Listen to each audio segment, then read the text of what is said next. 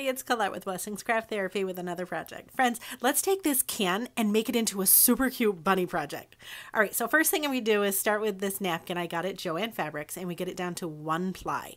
Super cute, easy peasy, right? And then we're going to cut it in half so that it fits our can. The can we're using is from, I think it was a big can from Diced Tomatoes or something. And I'm painting it. I'm only doing 1 coat of chalk paint. I think the color is sheepskin, and I also do the lid to it. Once that's dry, I add some Mod Podge, and I do mine in sections. I do a small section, and then I add the napkin, and then I go around that way. And when I put the napkin on, I set it down, and then I kind of pull it a little bit so that it straightens out, and then wrap it around. But however you put them on your can is great too. And I do that all the way around. Once I get the napkin all on the can, then I put some more Mod Podge on to seal it, and then I let it dry, and then I go over and I sand both the top and the bottom. Look how pretty. Oh. Next, we're going to use some Waverly Elephant chalk paint. The color is Elephant.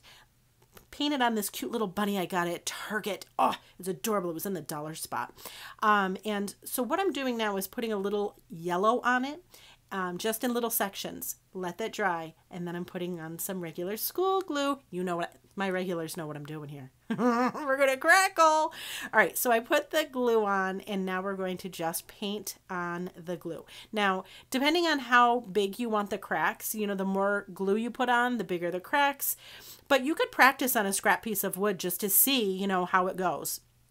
You know, practice and see how much glue and how much paint and all of the things. I'm covering the glue before it dries, so this glue is still wet, and I'm covering it with some of that same chalk paint that I used earlier on the can, which is sheepskin, and see how it's still wet. And I am going over the edges really lightly just because I like that distressed vibe, so it looks really kind of vintagey.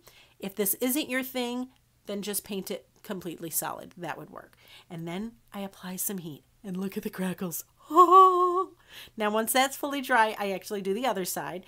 And I'm doing the same song, second verse. But you know what? I can't get enough of watching those crackles. So, again, I put the glue on, then the paint on right after, and then we apply. I'm using a heat gun. You could probably use a hairdryer, or you could just let it dry. I'll be honest, though. Letting it dry naturally, I don't know that you're going to get the same effect crackle-wise. You're going to get crackles, but not like this. Look at how fun. Oh my gosh. And you can start seeing the yellow and the black from underneath. Oh, so cool. Look how pretty that is. I love it. All right. So next you're going to take your bunny and you're going to put some, I'm using Gem Tech, but if you can use E6000, use it. I also use some hot glue, and we're going to glue it to that lid that we had painted earlier as well.